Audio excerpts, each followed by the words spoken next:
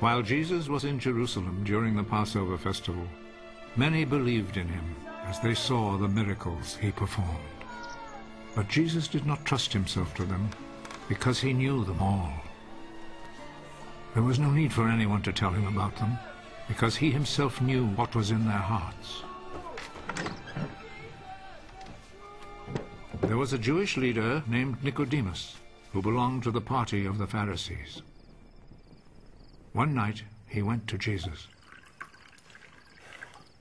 Rabbi, we know that you are a teacher sent by God. No one could perform the miracles you are doing unless God were with him. I am telling you the truth. No one can see the kingdom of God without being born again. How can a grown man be born again? He certainly cannot enter his mother's womb and be born a second time. I am telling you the truth. No one can enter the kingdom of God without being born of water and the Spirit. A person is born physically of human parents, but is born spiritually of the Spirit.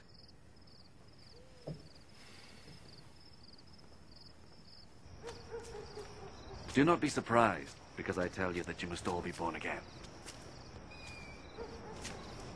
The wind blows wherever it wishes. You hear the sound it makes, but you do not know where it comes from or where it is going. It is like that with everyone who is born of the Spirit. How can this be? You are a great teacher in Israel, and you don't know this.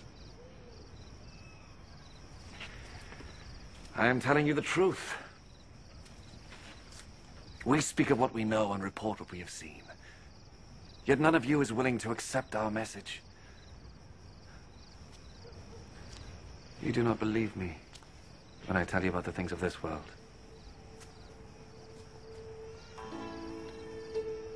How will you ever believe me then, when I tell you about the things of heaven?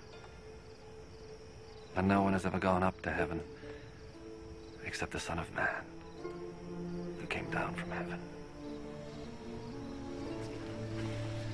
As Moses lifted up the bronze snake on a pole in the desert, in the same way the Son of Man must be lifted up, so that everyone who believes in him may have eternal life. For God loved the world so much that he gave his only Son, so that everyone who believes in him may not die, but have eternal life. For God did not send his Son into the world to be its judge, but to be its Savior. Those who believe in the Son are not judged. But those who do not believe have already been judged, because they have not believed in God's only Son. This is how the judgment works. The light has come into the world, but people love the darkness rather than the light, because their deeds are evil. Those who do evil things hate the light and will not come to the light, because they do not want their evil deed to be shown up. But those who do what is true come to the light, in order that the light may show that what they did was in obedience to God.